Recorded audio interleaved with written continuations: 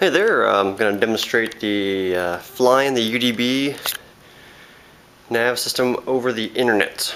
First I'll do a manual flight type of thing. Here's the plane.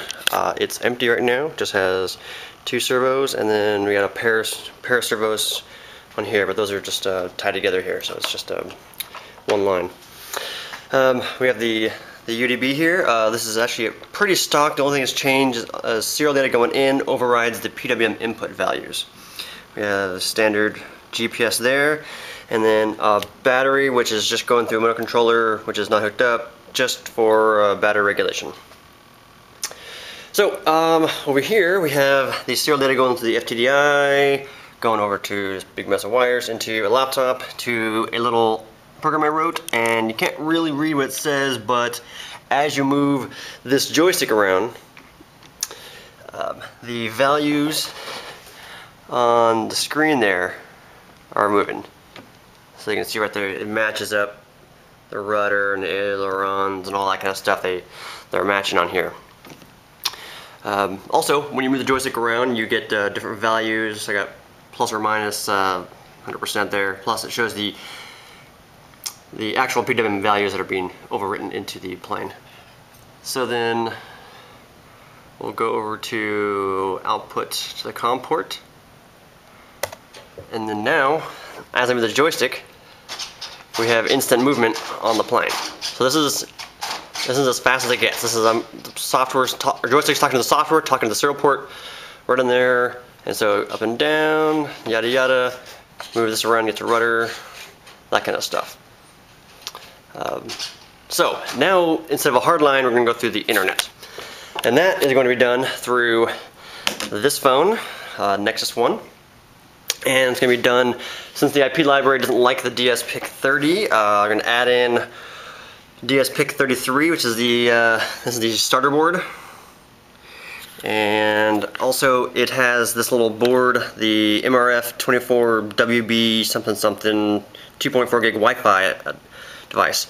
And this is just on one of these little boards that Microchip has, the expansion board. And I've hooked up 5 volts from the UDB, and then ground and serial data. So it looks like that. Got the little wire here. And all we're going to do is we're going to take this and we're going to unplug this guy. So we take the serial data off there. We're going to walk over here and we're going to plug that in. And then what happens is over here on the phone, you'll notice that it's the middle light's not blinking right now.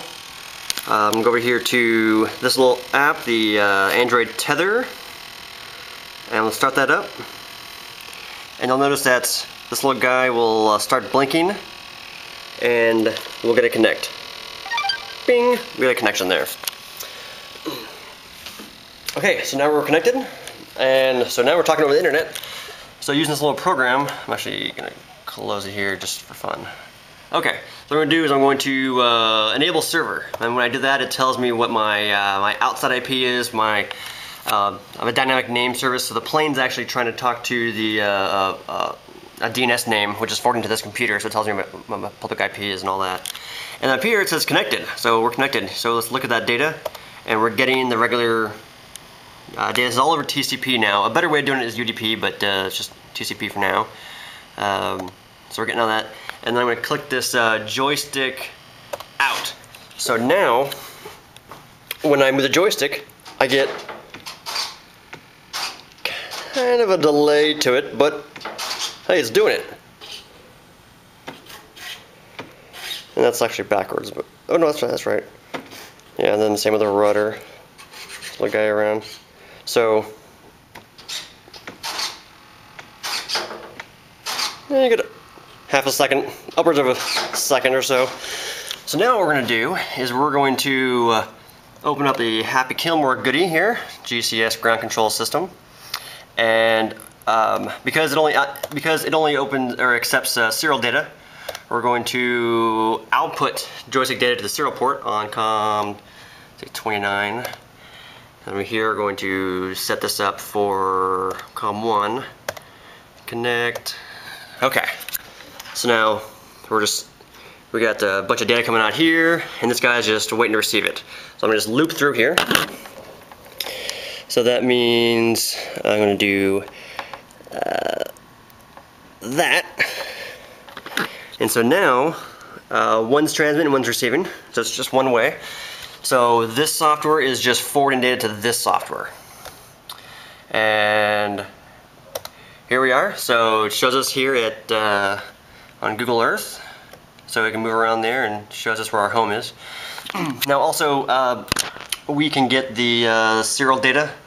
It's coming in. So this is off the internet as well. It's still going through the phone. Let's look back at the phone here.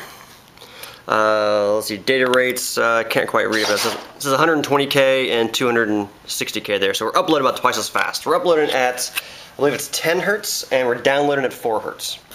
So we're uploading the joystick information, which is smaller data, but it's just more often. And I think we're actually having a lot of drop packets on the TCP downlink too. But